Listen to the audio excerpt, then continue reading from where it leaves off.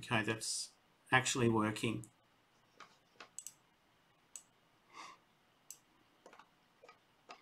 Welcome, ladies and gentlemen, to MySecTV, and this is a special episode with Australia's former ambassador to China, Mr. Geoff Raby, and it's a live book review on his most recent book, China's Grand Strategy and Australia's Future in the New Global Order. Geoff, thank you very much for joining us.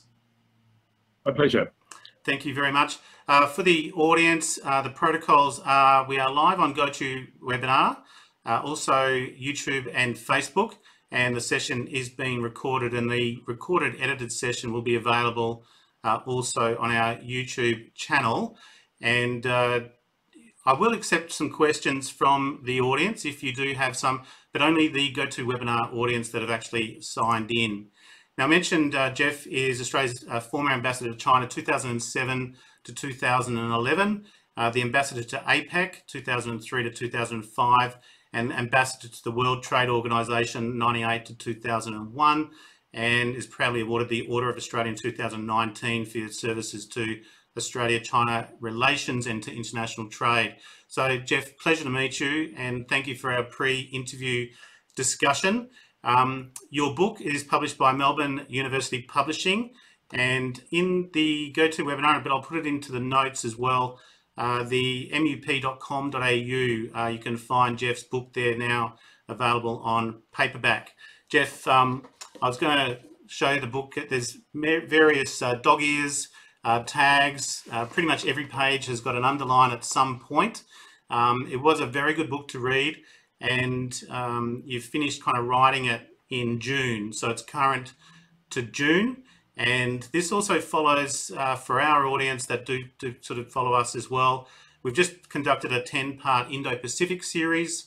Before that, we had India's Reach series, and we did a book review on Rory Metcalf's book on the Indo-Pacific and why China won't rule the future, and also a book from the Centre for Land Warfare Studies in New Delhi on India's challenges on COVID-19 and their thoughts around this as well. So this is in context to our audience and to the work that we've been doing. And in our pre-interview, we were talking about the ABC Insiders show, where there was Kevin Rudd, Malcolm Turnbull on, some recent comments from Arthur Sinodinos, Australian ambassador to the US. There's been some issues in Hong Kong today, and including comments from Foreign Minister Maurice Payne, announcements from Prime Minister Morrison that he's off to Tokyo next week. Australia's in the Malabar, the Quad, naval exercises. So there's so much going on in the context of this book. Your timing's impeccable. You must have seen this coming as far back as June. No, thanks, Chris. I wish I did. It was COVID-19 that made it possible. Fair enough, yes. And the book's dedicated to COVID-19. It must be the first book ever dedicated to COVID-19. And you know, the book's in my head for the best part of a decade. And frankly, just my life's been busy and I've never really had the space. And when we got into lockdown in Sydney, I thought, well, this is it, now or never. And I basically wrote it over a 13-week period. But it was full of anxiety because, as you say, every day I'd wake up and think, what's next? What's happened? So much was happening. So much has still happened. And I had, it was a lot of anxiety. And, when you do a book like this, you're writing about many, many movable parts. And possibly in the last 8 months, the parts have never been more in motion. Very much. And I think that's, again, I read it probably in 2 to 3 kind of sittings. So it was quite quick. And as you mentioned, you kind of started off, the premise of the book starts in sort of 2012.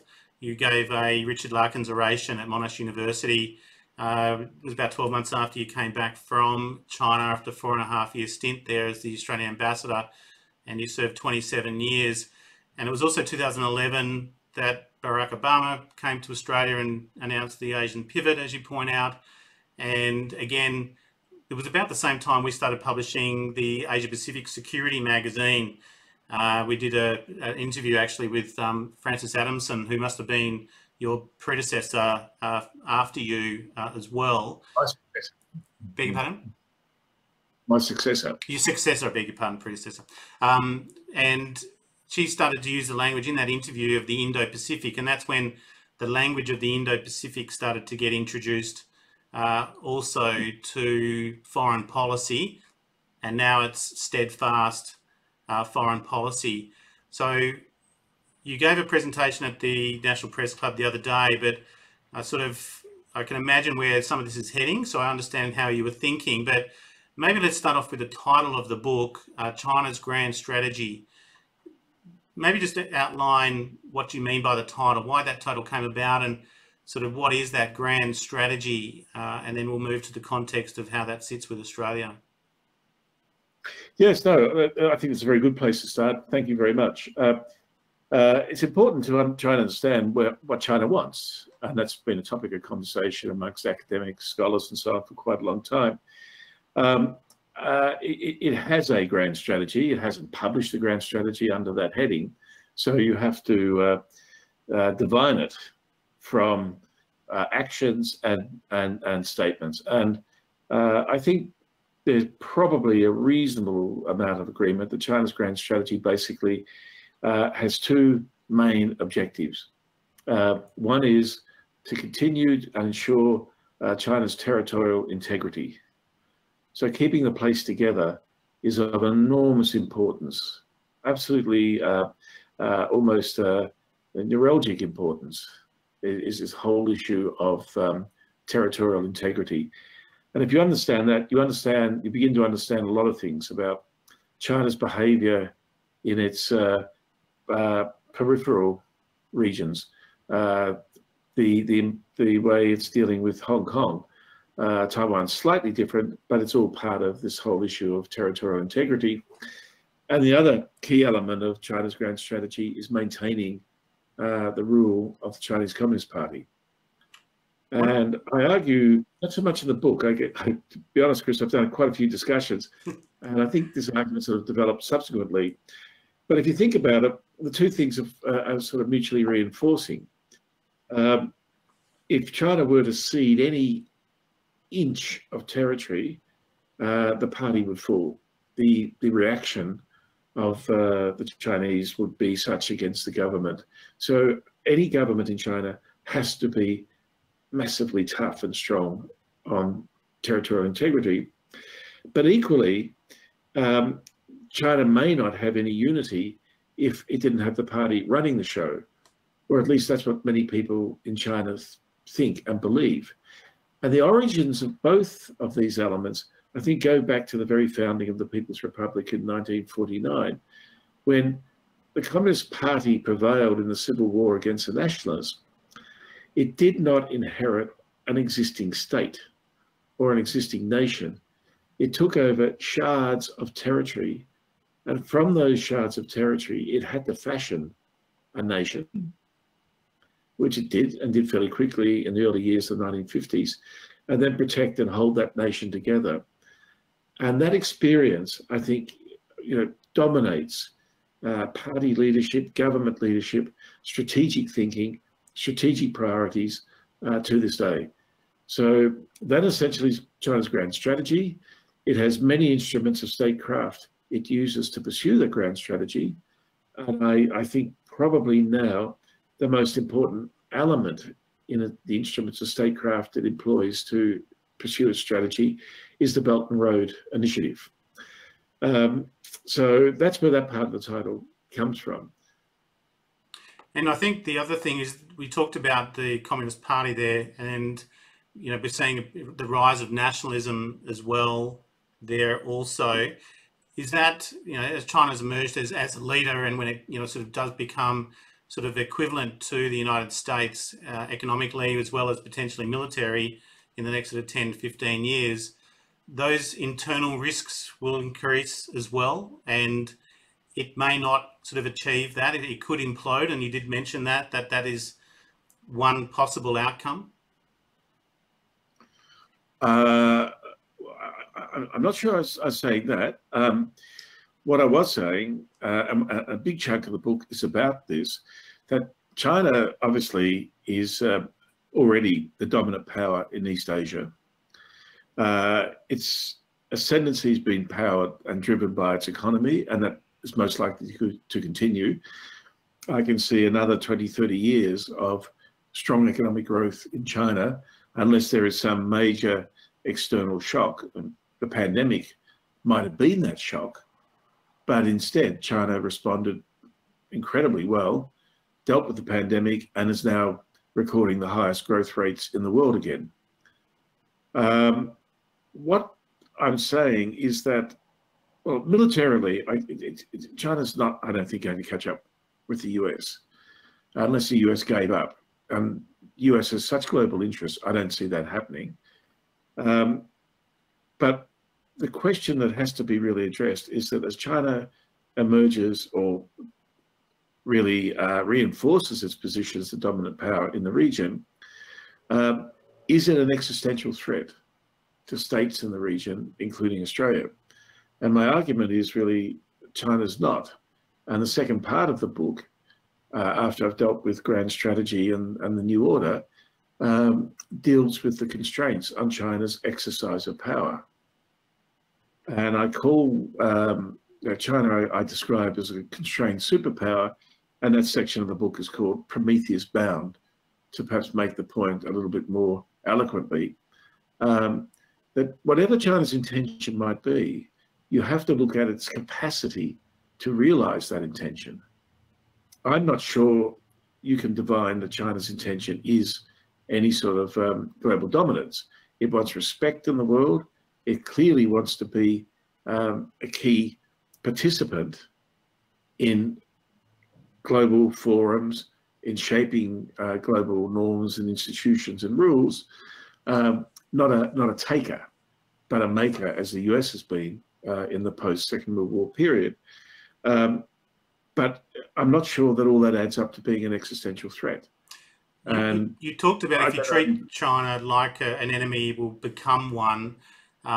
Maybe in that terms of what we're seeing in the Indo-Pacific and also the rise of, or the more relevance of the Quad Malabar exercises of note as well. But the Prime Minister mentioned the Quad today as being sort of quite one of the more important platforms, and it was I hadn't really heard used. It was mentioned even before the G7 and G20.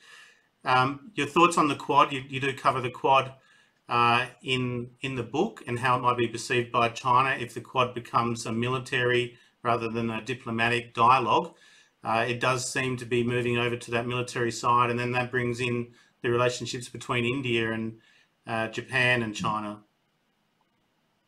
Yeah, well, look, on the Quad, I've been critical of Australia's involvement in the Quad for a very long time. And I do a monthly column in the AFR, and I've criticised the Quad on many occasions. The Quad was a very peculiar beast, and I won't go through its incremental history, but it was weird because it was something, an organisation whose name we feared to mention, a body whose name we dare not mention. And that's because it was at the beginning, and it is today, primarily about containing China. And that, I mean, that might be a fine, legitimate objective, not realisable, I don't think, but that's why everyone danced around what the Quad was for, what it was doing. And I really think I called the Quad out many years ago. Now, there's no ambiguity. It's now been completely militarized. It had 3 military corners, India, Japan, and the US with the Malabar exercises.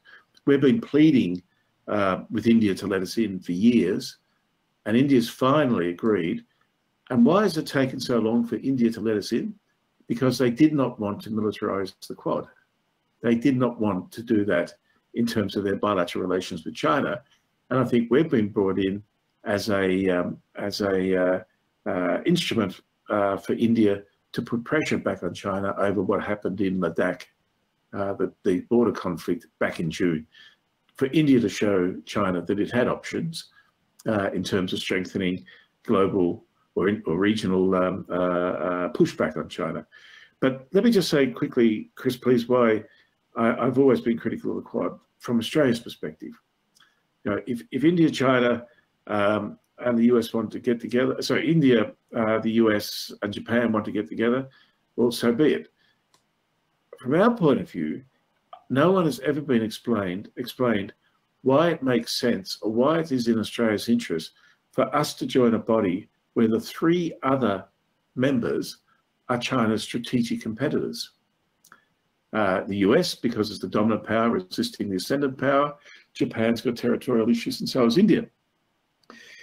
If we're in the Quad, are we saying that China is our strategic competitor? Is China our enemy? If it is, say it. But we've danced around, but now I think it's absolutely clear that we have closely aligned ourselves not only with the Quad, pleaded to get into the Malabar, which is basically the military dimension of the Quad. We've now achieved that, and Secretary of State Pompeo, how I think has helped everyone a lot to understand what this is all about. He has actually called the Quad a vehicle for containing China, and not only containing China, but pushing China back into its rightful place. And the question our policymakers have to ask, whilst it might be nice to be sitting at the table with the US, Japan, and India, is that really in our interest to align ourselves so closely with China's strategic competitors?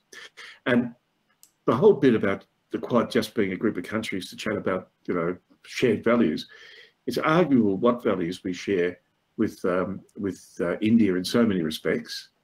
After all, India was much more closely aligned with the Soviet Union during the Cold War than it was the United States. Abe, when he created the Quad, talked about a dialogue of democracies or a diamond of democracies. But then why aren't other democratic countries in the region part of it? Why isn't South Korea involved? The Philippines, Indonesia? These are real vibrant democracies in the region, but they've never been part of the Quad because they would have nothing to do with containing China. That's the short answer. So it divides the region. It brings more conflict into the region. And I mean, the die is set. I mean, it's not going to change. It's not going to be unraveled. No one's going to take any notice of my views on this. It's got too much momentum. But we do have to be absolutely conscious of what we're doing. And I really don't think policymakers are. And partly, I think also we've been shoehorned into it by the United States. The other key aspect, you make 10 points for a foundation for Australia's strategy, and we'll cover that next. But just in what you were talking about with the Quad and the South Korea and the others aren't included either. But how does that bring with ASEAN, and where do you think ASEAN is? And we hear the ASEAN +3, ASEAN +6. Do you think we're doing enough with ASEAN and just focusing on what our own immediate region with ASEAN? And and we have. Are you saying we have to sort of take a step back from our alliance with the US? Absolutely not our alliance with the US. I think we just have to be more focused on having an authentic, independent foreign policy from the US. I mean, point number 1 of my 10 points is that regional stability and security depends on the US continuing to be deeply engaged in East Asia. There's no question about that. So it's not about the alliance. It's about, in the context of the alliance, our capacity to run a foreign policy which reflects our interests, not only those of the United States. And we have to begin by acknowledging a couple of things. One, our interests aren't identical to the United States. Exports from the US to China are only about 20% of US's global exports, unlike 40% for Australia. We're not a dominant power. We're not threatened by China's rise, and China's not our strategic competitor. So our interests are quite different. They overlap in many places, but they are also different and distinct, and that needs to be acknowledged. And then we need to work out ways of dealing with our neighbours in the region, whereby all of us who share the same issues, and all of us do with China, find forums and engagement that helps to hedge against China, hedge against China's bad behaviour. Now, So coming back to the Quad for a minute, there has been earlier on this year, there was a meeting over pandemics or something, using the Quad as the nub, and adding on Vietnam and New Zealand, I don't know, maybe Singapore, so I forget. But let's have a quint or a set or an oct. Let's have bodies where there's like 6, 8, 10 countries involved, and which don't consist exclusively of China's strategic competitors.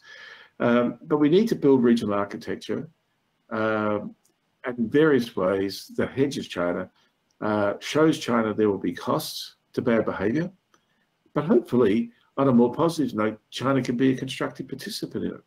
It sounds like RECEP, the Regional Economic Cooperation Group, is close to conclusion after snail's pace for the last 10 years and many disappointments. Well, China's a key driver of that, and ASEAN is closely involved as well, and we are. And so that is a body and a forum, even though it may not do a lot, it actually brings countries in the region together, and it includes China. And so, Chris, my last point is I advocate strongly at the end of the book that we ought to lead regional discussion on creating a regional security mechanism. We live in the most dangerous region in the world, and it has no security mechanism.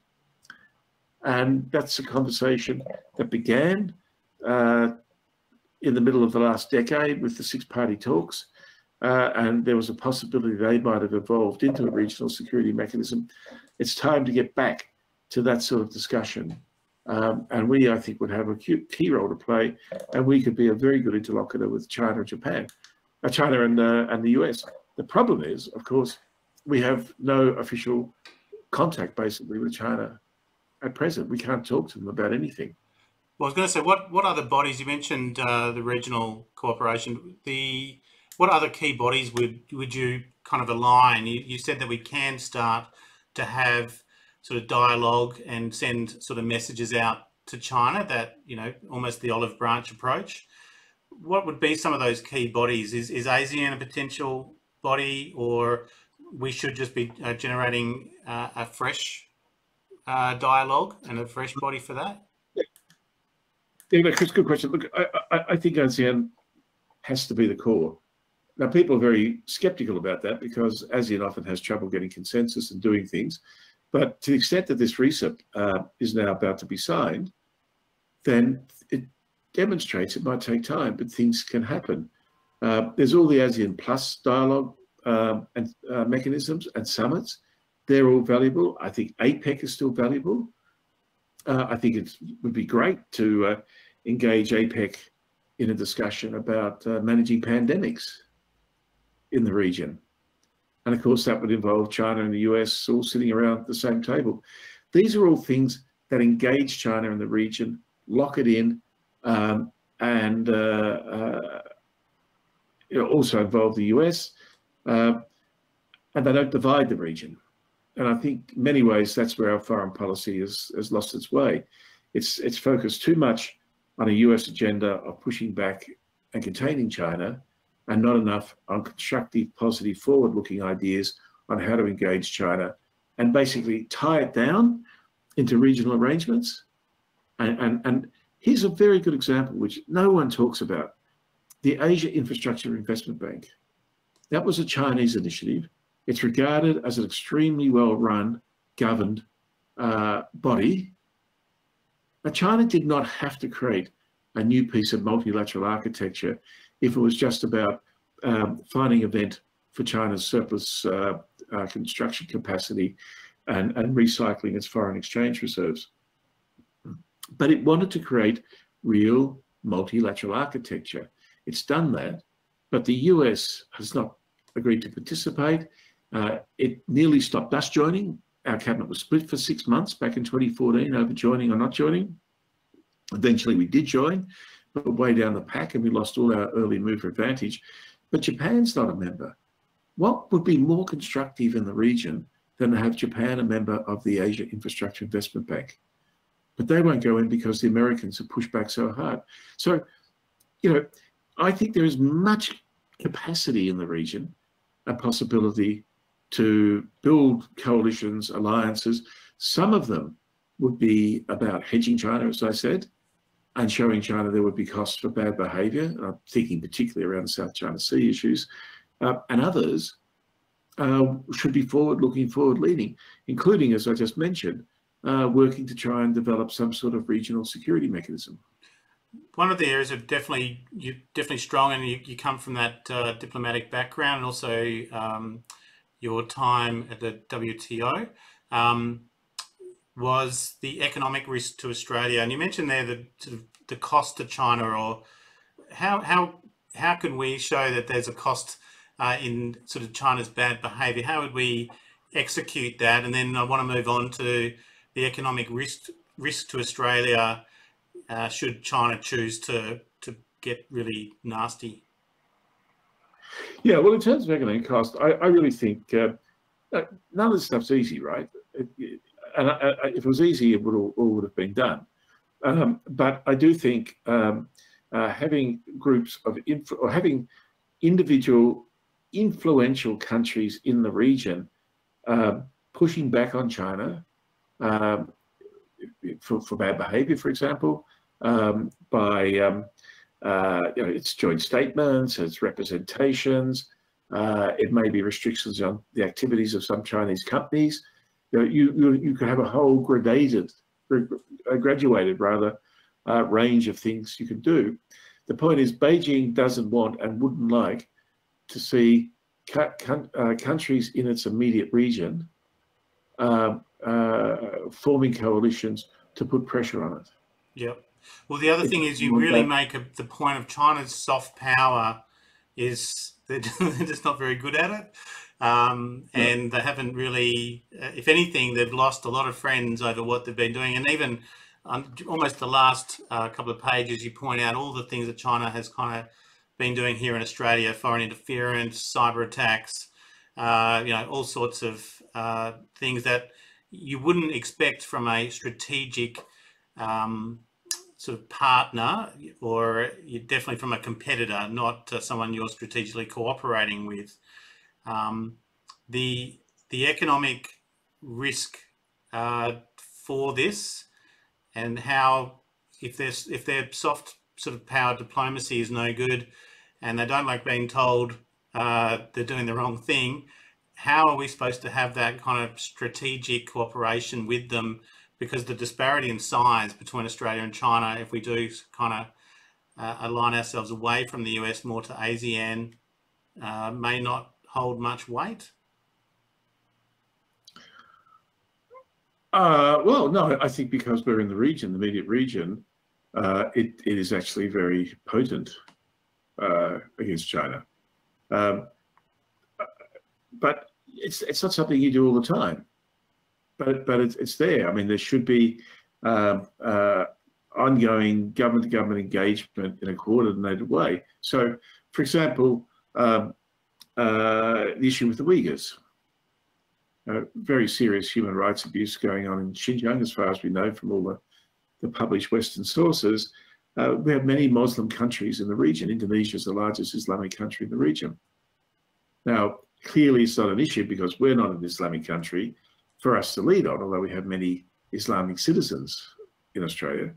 But these are conversations we can have. And if China saw a group of Islamic, non-Islamic countries coming together and making representations to them on these issues, that would actually be very powerful.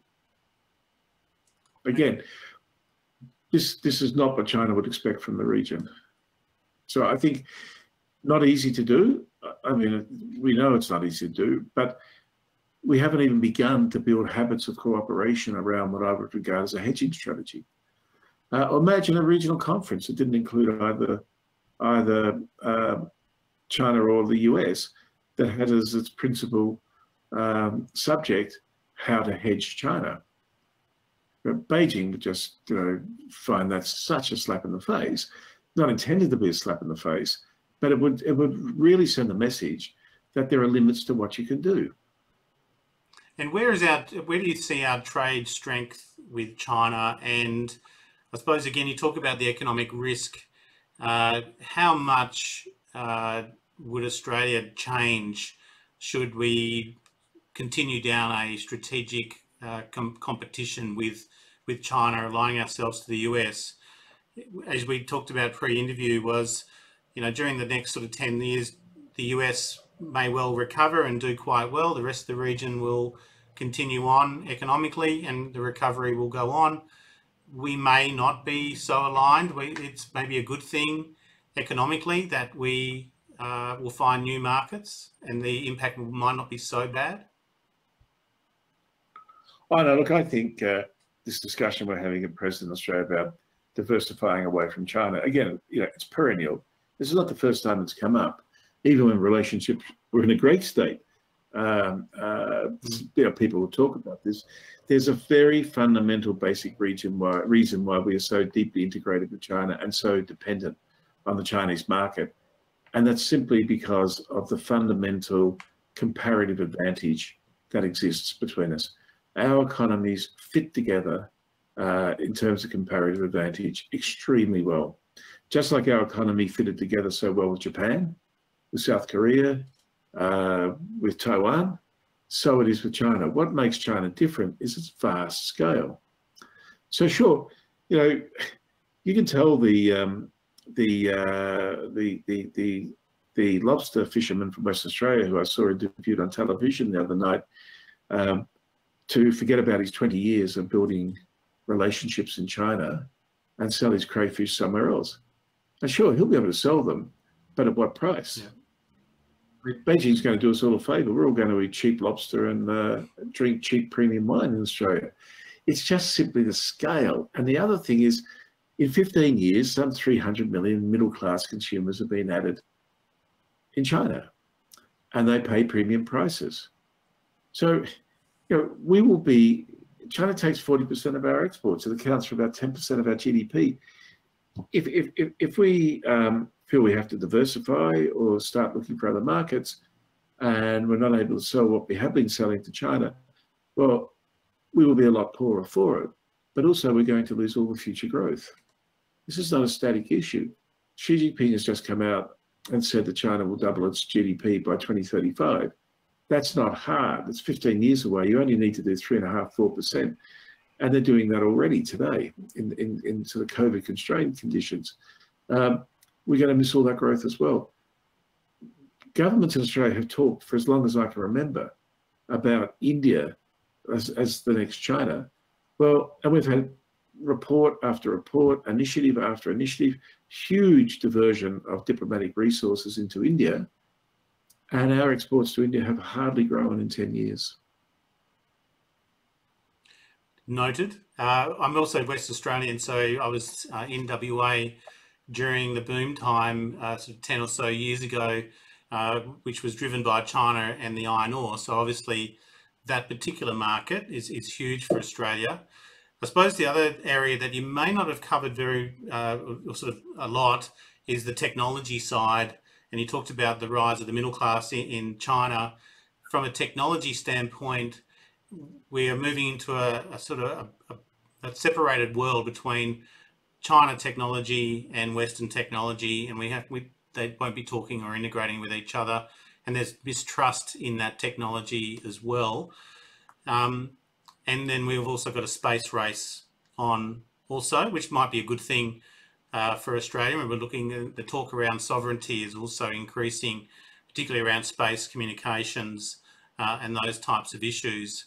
So I suppose one area I wanted to cover off on your thoughts on the technology side, and it's linked to economics, because that economic link, you talk about lobsters, iron ore, and those types of things are there. But then there's also sort of the digital economy that is both either at risk, but also we're moving away from something like that at the size of China with 1.3 billion people all connected. So yeah, your thoughts on the space race and also the technology divide that's coming?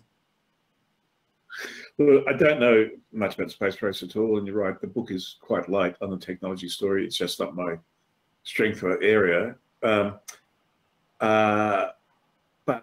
on the splinternet, the sort of potential of a sort of parallel universe of internet.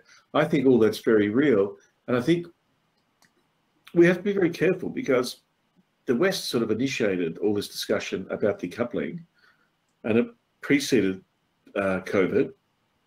COVID has just amplified things that were already happening. So decoupling was a big issue, led very much by the United States, and it was really, I think, couched in punitive terms about China. But I think the Chinese have responded in a very different way than anticipated. Xi Jinping now has this new policy of the twin circulation, which I understand really as being just another fancy name for import substitution. And China, I think, is starting to come to a view, well, who cares? We don't need we don't need the West. We'll develop these technologies ourselves.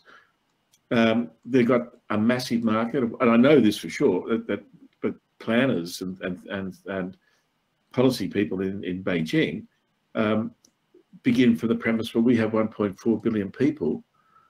We don't need other markets. Now, that's not true, but that is the starting point.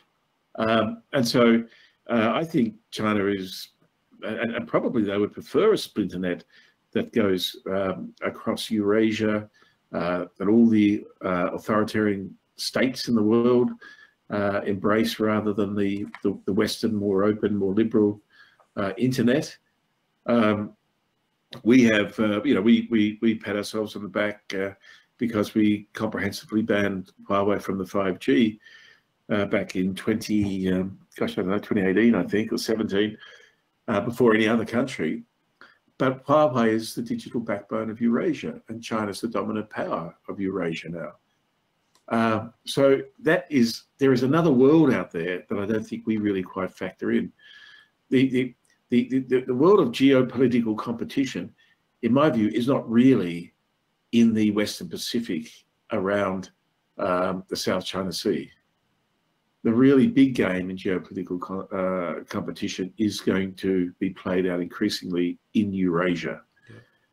And it's one reason I have to say, just as an aside, I'm sorry if I'm going down a side alley, it's one reason why I think the Biden administration may actually become much more of an Atlanticist administration in foreign policy terms, rebuilding its alliances with Europe, strengthening NATO, and all about trying to develop a strategy to win Russia back from China.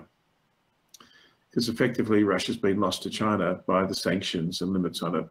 And that has greatly strengthened China. That's why I say, think about Eurasia, which is dominated by China. China is the digital power, the technological power in that part of the world. It's interesting language when you talk about, East Asia and Eurasia. It's quite different to the way that the Indo-Pacific is displayed.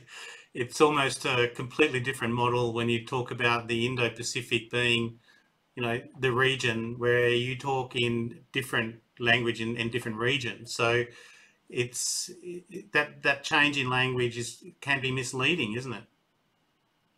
Not misleading, Chris, I don't think. Hopefully, maybe not misleading. Hopefully, can create misunderstanding. Well, I'll come to the Indo-Pacific in a minute, but I hope what I'm saying is actually stimulating by bringing in some new thoughts. Because remember, my vantage point and what gives my book a unique perspective is it's written by a Western diplomat, economist, foreign policy analyst from a Beijing perspective. Because I've lived in Beijing for the last 13 years. And in fact, I spent 5 years there in our embassy as the chief economist from 86 to 91. And that's why if you sit in Beijing, you think about Eurasia. The Eurasian steppes are just up the road, as it were. And you drink vodka, not jungle juice. I mean, it's a different world and a different perspective. And for all of China's settled history, its security has been derived from the inland, from the land masses around China, effectively Eurasia. China has only recently become a maritime power. Maritime power really putting the voyages of Admiral Zheng He to one side in the 15th century, China has only very recently started to look to the sea. And that's partly what I think is quite unsettling for the US, which has always been a dominant sea power. Yeah, sorry, I lost my thread on the story, but I think this is an interesting way of viewing the world. As I said, what my vantage point is how a strategic policy person in Beijing would think about the security outlook from that perspective.